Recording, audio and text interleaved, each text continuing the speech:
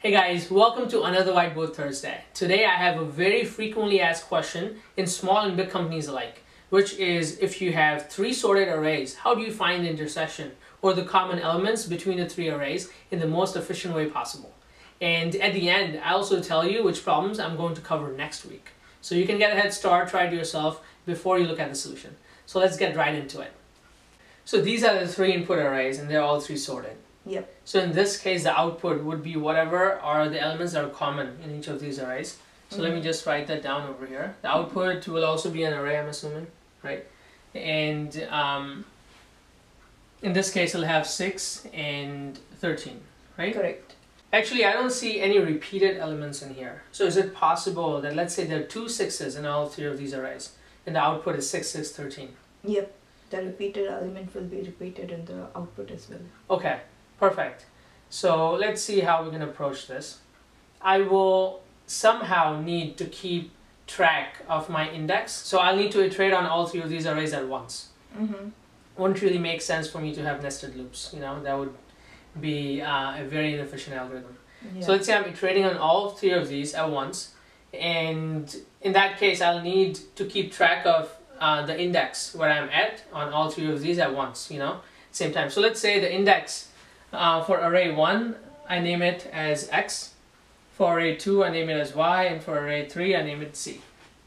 All three of these are 0 right now. So as you can see, they're at the start of the arrays. So now I will be inside of like a for loop or a while loop, you know.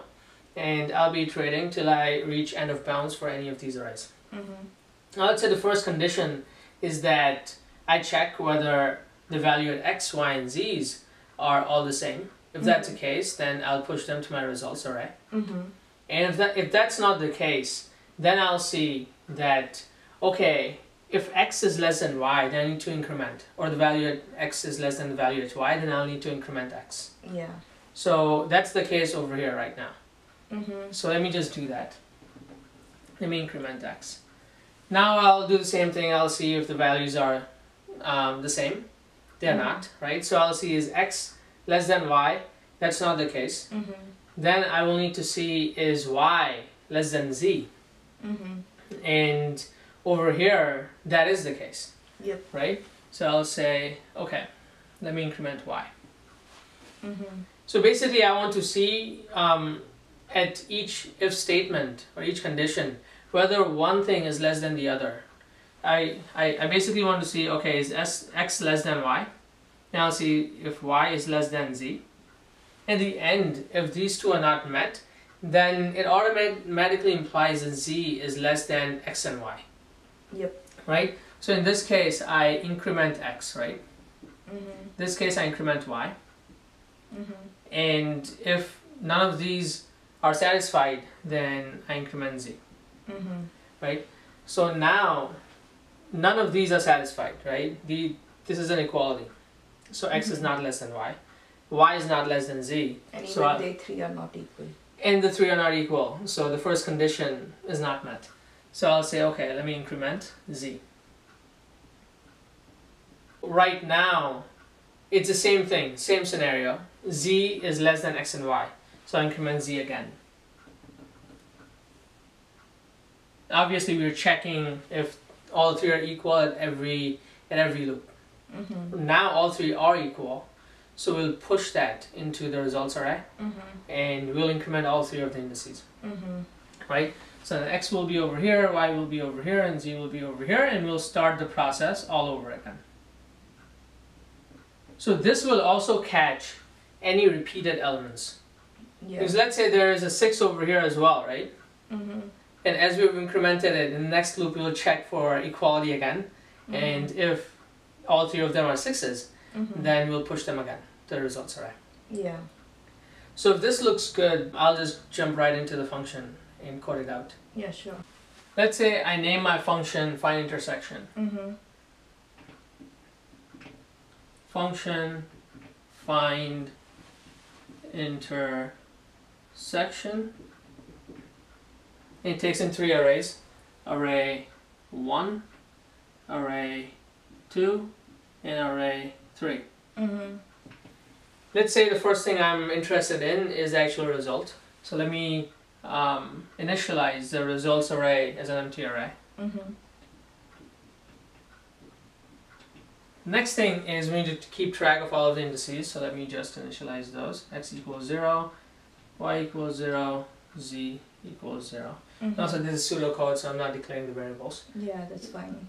Now, we will go into the while loop. So the condition for the while loop would be that the index is not out of bounds for any of these arrays. So let's say I have a function for that. That's a detail, I'll take care of that later. So I'll say while not OOB, and that's a function. It'll just give me a boolean. And then I go into the actual if statements or conditions. So the first one is basically if the values at all three x, y, and z are the same. If that's the case, then I push the values to my results array. So I'll say if array 1x equals array 2y and array 2y equals array 3z. So if this is the case, then I do two things. One is I push the result, so result dot push any of the values, so array 1x. The next thing I do is I increment all three of the indices. So x plus plus, y plus plus, and z plus plus. Yeah? Yeah. Now I'll have else if x, or the value at x, is less than the value at y. So array 1x is less than array 2y. So if this is the case, I will increment x. So x plus plus, else if array 2y is less than, as we discussed, array 3z. So in this case, I'll increment y. And then if none of these are true, then the only remaining condition is that z is less than both. The value at z is less than both the value at x and y. So I'll say else z plus plus. Yep. That would be it for the while loop. So it will stop when the out of bounds is reached, right? So let me just return the results first, and now I can take care of the out of bounds function. So let's say the out of bounds function is within the find intersection function, so it still has access to all three of the arrays, and I can code it over there. So function OOB doesn't take anything, it just returns the value of one condition. That condition is basically, so I'll say return the value of this condition. The condition is that x is greater than or equal to array 1.length, or y is greater than or equal to array 2.length, or z is greater than or equal to array 3.length. If any of these three is true, then it'll return true, and the while loop will stop. So I think this concludes this function. The time complexities of this would be, in the worst case scenario, we're looping through all of the elements of all of the three arrays. So if let's say the length of array 1 is n1, for array 2 is n2 and n3, then it would be O of n1 plus n2 plus n3. And the space complexity, we're not really using any auxiliary space, so that would be constant. What if the input arrays are not sorted? In that case, I think there would be a couple of solutions. First one would be that I have 3 nested for loops. So in that case, this algorithm is totally irrelevant, right? It would be a whole different algorithm. But the time complexity of that would be very bad. It would be n1 times n2 times n3. The other one, which I would do, is to sort all three of these arrays first.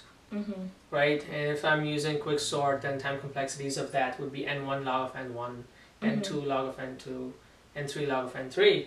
So in that case, I would have, let's say all three of these arrays, the size of them is the same. Let's say the size of them is the size of the largest one of these three arrays. So, and let's say that is n. So in that case, I would have 3n log of n plus 3n, right? So boils down to just n log of n.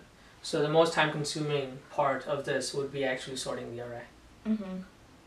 Thanks for watching, guys. I hope you liked today's video, and if you did, make sure to hit the like button below and subscribe if you haven't already. And next week I'll cover a traversal method on graphs that we call DFS, Depth First Search Traversal, which is a very frequently asked interview question at the higher stages in the interview process. So in order to get notified, make sure you hit the bell icon beside the subscribe button below, and YouTube will send you a notification. So this is it for this week, and I'll see you next time.